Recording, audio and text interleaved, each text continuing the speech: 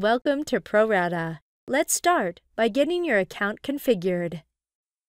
To get started, navigate to the Settings area of ProRata by using the menu in the upper right corner of the application. Click on your company name, then Settings.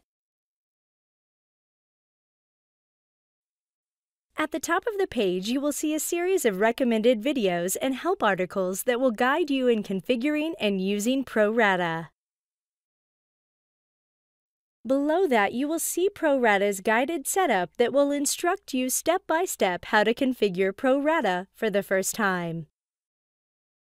On the left-hand side in the gray area, you will see links to the different configuration areas within the application.